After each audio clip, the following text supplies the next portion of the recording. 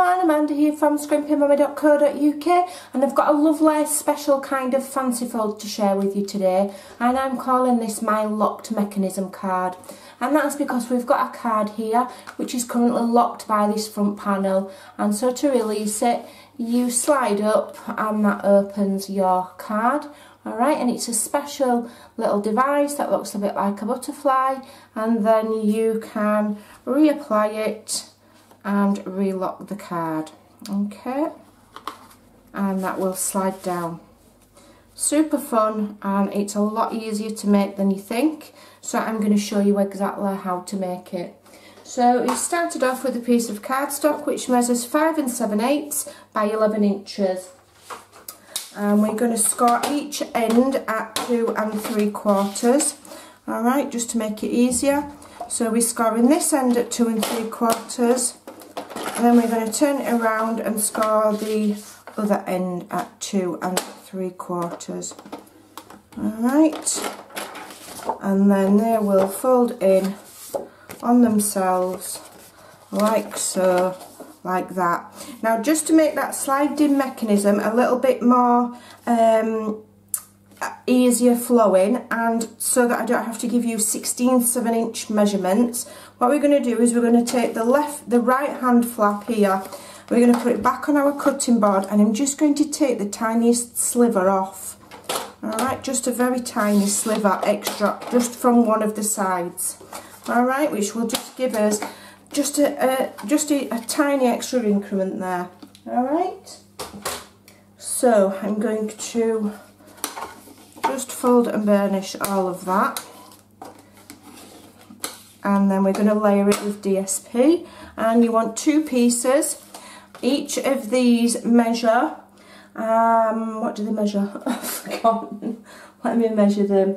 It'll be 5 3/4 by 2 1/2, okay, and then one of them we're just going to take a tiny sliver off again, just a very tiny sliver. So we're going to cut them to the same size, and then just take a tiny sliver off of one, and then just bob that to one side, and that is going to be your right hand one where you've cut a tiny sliver off of there. Alright, just so that it all matches up perfectly. It's just the easiest way to do it, like I say, rather than going into 16 7-inch measurements, which can be difficult for some people to follow, including myself. Alright, and then we're going to learn how to do the locking mechanism. Alright,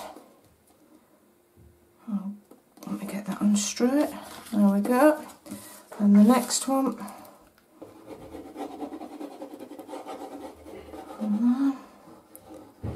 Of course, if you like a bigger increment or a smaller increment on your DSP, you can change it to suit yourself, and this is just how I liked it. Okay, alright, so we've got some nice lovely flowery panels there. Alright, so now I'm going to show you how to make the locking mechanism, and this idea I am crediting to a lady called Nicola Mason, and I saw her use this on a journal, and so she'd got 2 pages in a journal, and she used this locking mechanism to close the 2 pages, and as soon as I saw it I just thought that would look fantastic on a card. So what you need is 4 pieces of card. Each one of these measures 4 by 4. Now the locking mechanism principle will work whatever size you do them, but you need to make sure they're all the same. So you've got 4 pieces of card, all measuring 4 inches by 4 inches. 2 of them you want to score down the middle at 2 inches, and then fold and burnish. Alright, and burnish them as tight as you can so it's nice and flat. Okay, then you put them like that, spine to spine. Alright, and then you're going to glue the back of those onto one piece of cardstock. Alright, oops.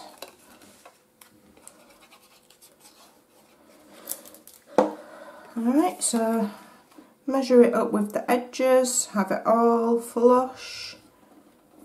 Okay, that that's one glued on there. So again, we're going to glue the back here. You're having the spine towards the middle and the open edge towards the outside. Alright. Put them both together. Just take time to make sure it's all nice and neatly lined up and flush. Alright. And one thing that I do advise, which I'm not going to be able to do because I won't have time, is allow that to dry in between and give it a really good press so that's nice and firm down that crease so that it's adhered properly. Alright, and then what you're going to do is you're going to sandwich that onto another layer. Okay, so we put some glue on there all over. Okay, make sure you get the edges and sandwich that over the top.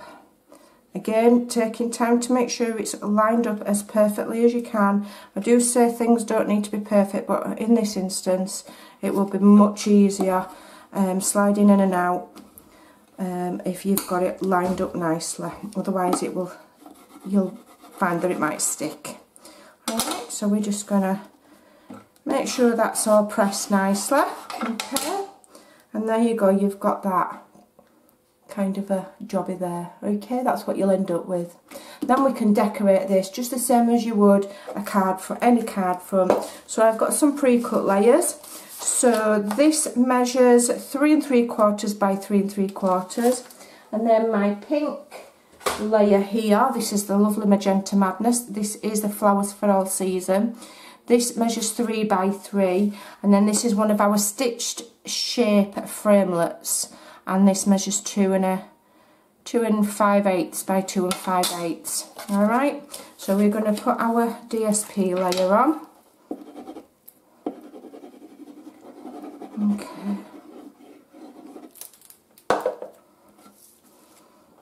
Make sure if you've got a pattern, you've got it flowing the way you want it to flow. Okay, top to bottom. Make sure it's nice and straight. It's a lovely card and it's a lovely idea. I don't know if Nicola has invented this idea or whether she's seen it somewhere else, but she's the one that I've got it from. Look, I've used a piece of scrap there. And as soon as I saw it, I had to try it and share it. She was happy to share it with everybody, so it's fine. Okay, and so that is my card front there. And so on my locking mechanism, I'm going to add that like so in a diamond shape to the centre. So I'll add some glue. Okay, and then adhere that on there like so. It just looked nicer this way than the other way. I tried it the other way and just this looks just a little bit more striking. It's funny how just positioning something in a different way can just look better. Don't ask me why, just does. Alright, and then that will make sure that all of these pieces are nice and dry so they're not sticky and sticking to your card. And then you just simply slide it over. As I say, it's better if you wait till it's dry and then it slides in easier. Okay, and that has locked your card. Okay, and then you can decorate the front there however you like. Now on this one, I'm not going to do the full decoration on camera, but I'm going to show you what I used. And the reason being that I've hand coloured this with watercolour pencils, and so that can be a long process for videos. But I've shown you exactly how to do the base of the card so that you can go away and create one for yourself. I have used the beautiful jar of flowers, like I say, which is available as a bundle, available on Wednesday the 3rd. Make sure you do check that out. It's a stunning, stunning set. Thanks for watching, take care, and I'll see you soon. Bye!